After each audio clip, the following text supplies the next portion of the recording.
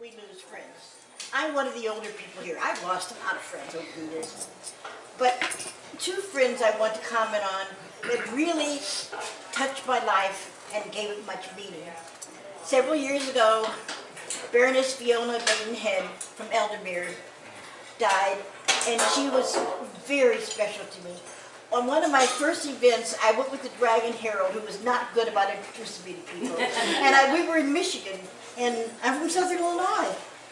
I'm not going to prison, but I was kind of out of my element. And Fiona took me under her wing and talked to me and introduced me to people, and we loved each other. And when she, this sounds might sound creepy, when she died, she was cremated, and her daughters decided that there were several special people that could not make the funeral, so they put some of her ashes in little containers.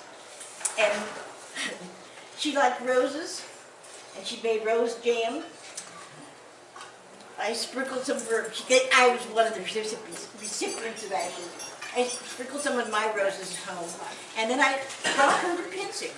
And another friend of mine, Baroness Millicent, Talamar's wife, also has ashes, and we brought them to Pinsick. And we weren't morbid about it, it was just Fiona loved Pinsick and her friends there, so she was part of Pinsick. And the other one I want to remember very quickly, I recently went to a memorial service for Duchess Serena, one of the first queens of Midrealm. And then she was Moonwolf's first queen. She always says she was not his first queen, he was her second king. But I didn't know her in my early years of SCA. I knew about her. And then I met her several years ago when she was, her mother was sick. Her mother was in her late 90s, by the way. And she herself had cancer. But she and I bonded.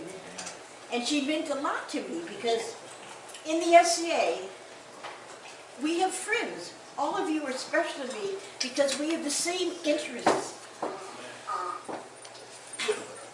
I'll just say, Fiona and Sabrina, and I could name others, touched my life and will have ever changed my life, hopefully for the better.